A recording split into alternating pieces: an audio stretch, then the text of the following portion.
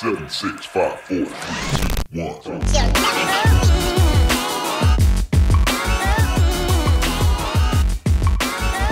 What's up, guys? Welcome to today's vlog. Today I've got another men's cut for you. My friend Matt is coming into the salon and we're gonna do his cut. We're gonna take up the sides a little bit, add a lot of texture to the top. It's a shorter haircut, very salon friendly, what a lot of your guys are asking for out there. So I think you're gonna like this cut. Definitely let me know if you have questions in the comments below. Let's get started with our step-by-step. Here we go. All right, guys, so the first thing that I did was I sprayed down Matt's hair with a little bit of water with my spray bottle. And then now I'm going in with Ruzel Grooming Tonic. And the thing I love about this product is I can quickly spray down his hair. He didn't have a lot of product in his hair to begin with. And then I can work the product in, blow dry the hair, and get it to be in a natural fall. The Grooming Tonic has a nice, really light hold, but it does have a little bit of a hold. So it's great for end styling, but it's also great for just controlling the hair, getting it ready for your clipper cutting. So we're going to use a number 2 guard. Like I said, this cut is not going to be a super fancy men's cut. It's really a textured, short men's cut, something that's very salon friendly that a lot of guys are going to ask for. So I want to go over just some quick tips with this, and we'll go over some tips with cutting the top and creating that texture at the end. So basics with the clipper. What I'm doing is I'm going in, and you'll notice that I leaf out or kind of pull the clipper out as I go up around the round of the head. What that's going to do is give me that graduated line. So if you look at the top portion of where that clipper is finishing off, there is a weight line happening in the hair. We're actually going to go in. One of the techniques I like to use to get rid of that weight line is scissor over comb. So we're going to do that in a little bit. So I pretty much place the weight line where I want it to fit on his head shape. And then I start and I go through, I get the length that I want. And now I go to a little bit smaller guard. This is the 1 guard. So we started with the 2 guard. Now I go to the 1, just drop it down a little bit. I'm trying to keep his hairline nice and natural feeling.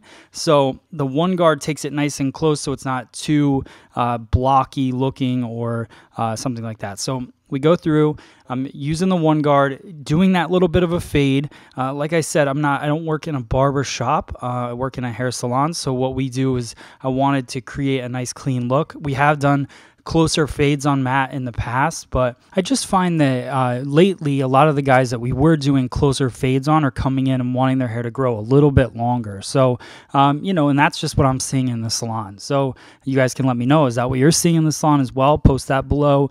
I'm sure barbershops, you're still doing a lot of the fade work. It's still popular, I'm not saying it's not, but this tends to be a little bit of a transition for guys like Matt that we've been cutting. So scissor over comb work. Key things I want you to see is that I have a steady blade. That steady blade rests on the bone of the comb. So this is my 7-inch Mizutani solid scissor. I love this scissor for scissor over comb because the handle is nice and small, but the blade is really long. So I get a lot of reach with the blade as I go through. And it's got a lot of power to it when I'm working scissor over comb. So I just keep that base steady, work on moving just that 1 blade, and now we're moving into cutting the neckline. Now the neckline, this is a trick that I actually saw somebody on, I think it was Maddie Conrad on Instagram, do this live, and so it was something that I kind of made a shift pretty quickly. So I really liked this technique, and what he did was he outlined where he wanted to cut first and went in with the clipper forward, and then scoops up the hair and meets the line with it later on. So what I loved about this is you're not attacking the neck with the blade down, but it does allow you to kind of etch out your line first and then go in and cut. So I thought that was a really cool tip. So shout out to him on that.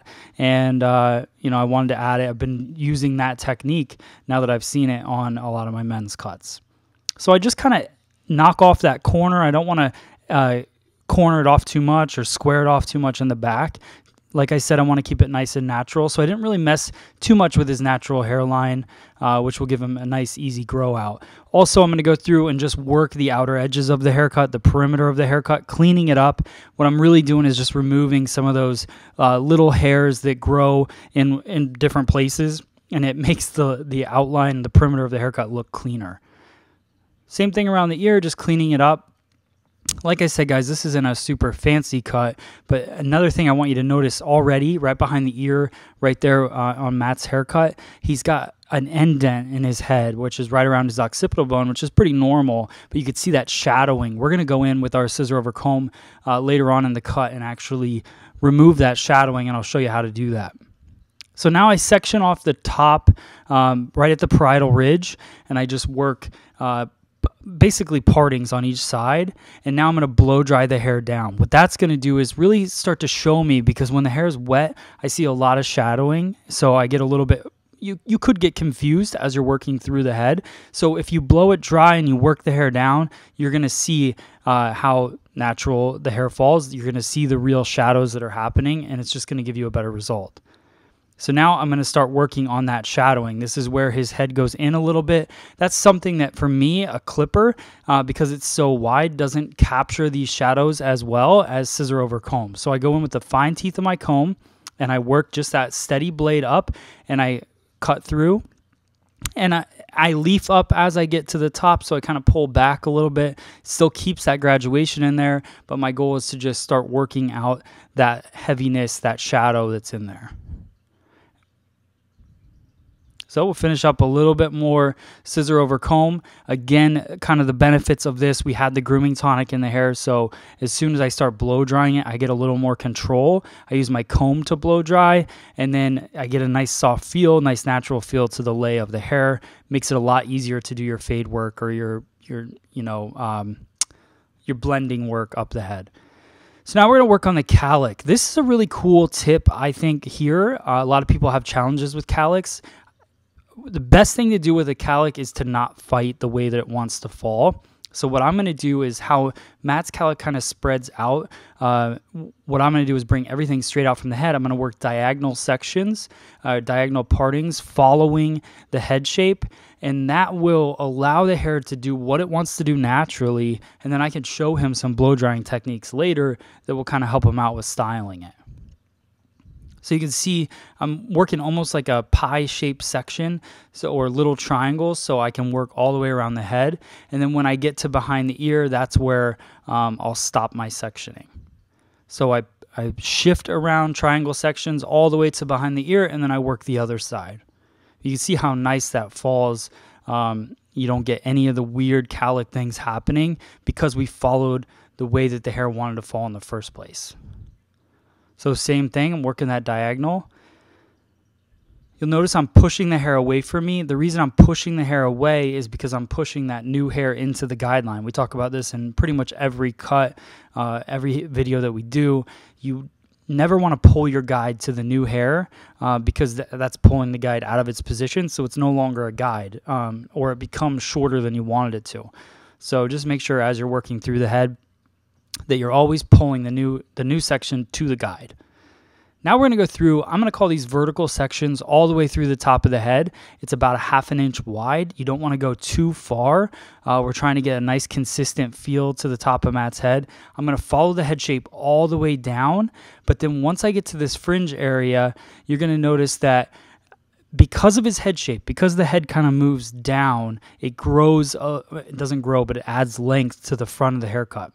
So even though I'm following the head shape, and then the head starts to peel down, so I get more length in the front, which is a way more flattering look than just following the head shape all the way down. So allowing your finger to kind of follow the head shape and then just give it a little over direction right there at the very front will give you a little extra length and complete the style. So another thing you're going to notice is that we're following the same rule that we followed when we were cutting the cowlick. Everything, the new partings are coming towards the guideline. We're over directing them towards the guide. The key thing here, again, is to make sure that you don't take too thick of a guideline or too thick of a section because if you do, you're going to be over directing the hair way further than you want. What we want to have is a nice consistent feel. So if I pass my fingers over this vertically, I have the same lengths, and if I go through horizontally, we have the same length. We're trying to create a nice consistent round shape on the top of his head, but we are over directing everything up, so it will pass a little bit of weight over to the parietal ridge, which will give it a nice even denser look on the very corners of the head, which is, you know, flattering for most male head shapes. So you can see that little bit of extra length. This is a different view. I wanted to give you guys 2 different angles of it. So this is just a different view of what we did as we work on the opposite side. Another thing is we are combing, so you see me pushing away now because I'm pushing that new hair towards the guide. So just staying consistent as I cut the hair is, you know, the most important thing in hair cutting. Just keep the same motions, you'll get the same result on both sides. So notice the thickness of the sections. They're not thick at all because we don't want all that over direction. So just really stay focused on those little details throughout the cut. Another thing, I did switch up my scissor. So this is the Mizutani DB20 scissor. I talk about it in pretty much every haircut. It's my go-to scissor for everything. We used a longer scissor for scissor over comb, but I like a shorter, more powerful scissor for any precision work, cutting lines in the haircut. So I use the Mizutani DB20. You could check out all those scissors on our website, freesaloneducation.com, and don't forget that we do have a 20% off coupon if you put in the code MattBeckVlog, one word, in the checkout. So now I'm going to go through cross-check everything. You can see it's a nice even line. That's because we didn't do a lot of over direction.